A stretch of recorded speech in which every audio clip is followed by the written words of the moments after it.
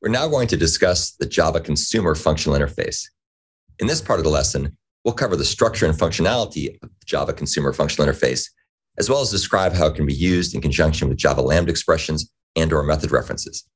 As usual, we'll look at an example you can get in open source form from my GitHub repository in the link at the bottom of the slide. This particular example will demonstrate the use of the Consumer Functional Interface in the context of Java Collection Framework's list interface, as well as the arrays class. A consumer accepts a parameter and returns no results. So in some sense, it's really the inverse of a supplier, which takes no parameters and returns a result. As you can see, the consumer interface is parameterized by one generic parameter t, and it has a single abstract method called accept that takes an instance of parameter t and returns no results. We're going to take a look at an example now to make this very concrete. This example is something we've looked at before in the context of the Java function functional interface. And you can find this example in the EX5 folder in my Java GitHub repository.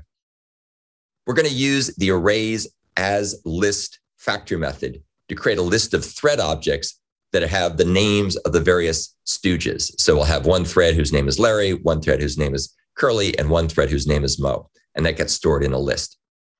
Before, we'd use this to demonstrate how to sort the list.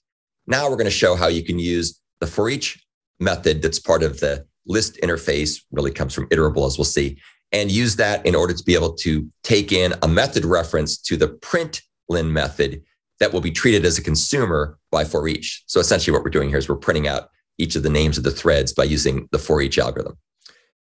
Here's the iterable interface that's defined in the Java class library. This is what list implements to give it this capability, give it the for each capability.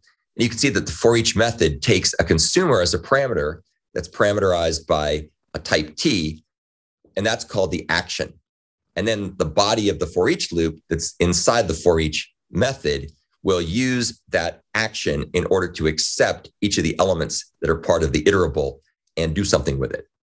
In this particular case, as we saw before when we showed where the call was made, we're going to be passing in the system.out.println method via a method reference. And that will be what gets bound to the action that's the parameter, which is a consumer of the for each method.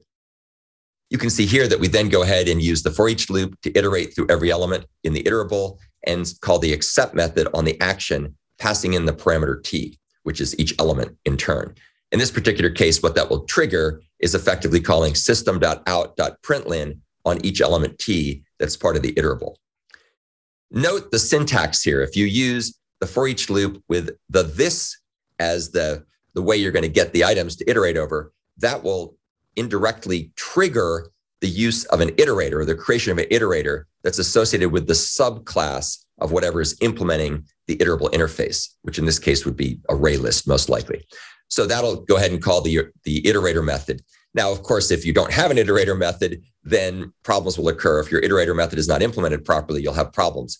But if you stick with using standard Java collections like array list and linked list and so on, you'll have no problems with the implementation code that's shown here that uses the consumer.